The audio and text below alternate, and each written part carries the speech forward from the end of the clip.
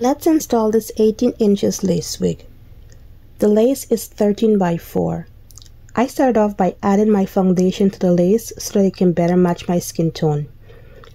I proceeded to pluck the hairline so that it can give me a natural look.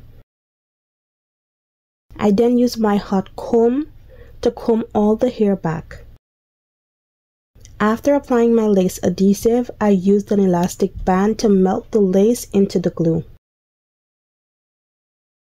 I went with a side part, so I used my wax stick and my hot comb to lay the top flat. I then cut some layers.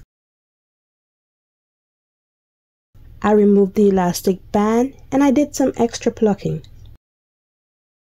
I then cut the excess lace and I applied my lace melting spray and tied it with the elastic band again. I added some curls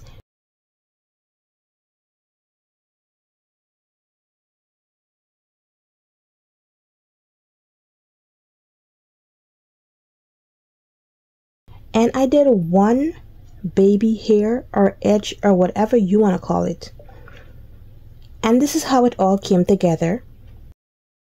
Let me know what you think about this style. Thank you guys for watching. Please give me the thumbs up and subscribe if you haven't as yet. See you in my next one.